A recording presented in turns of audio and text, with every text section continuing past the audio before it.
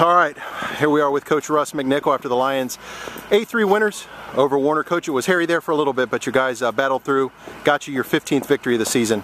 Your thoughts on tonight's game? Well, I think the pitching out of the bullpen with Matt Hewitt and Austin Buck today was just outstanding. You know, we left a lot of runners on base, but those guys coming out of the bullpen kind of generated some momentum back in the dugout, and then we were able to score some things in the 8th to really free Buck up in the 9th.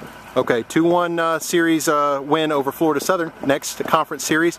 Right here we open it up against Barry University on Friday.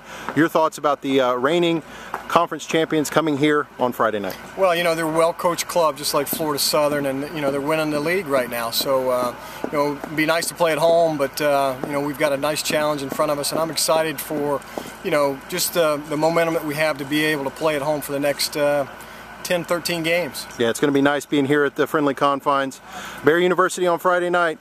Nice little spring break series against the Bucks. Coach, good luck on Friday. Congratulations on your win. All right, we're here with out-of-breath Austin Buck after 2 solid innings in relief, picking up your first save, bud, of the 2012 season. 5 strikeouts tonight. Dominating performance. Your thoughts on getting that first save and really getting that closer role here for St. Leo? I mean, it feels good. You know, I've been working for it since last year and everything, and kind of make that my spot, and I don't want to be able to take away from me. I just want to go out there. If my team has a lead, you know, I want them to have trust in me, and I can go out there and get the win for us.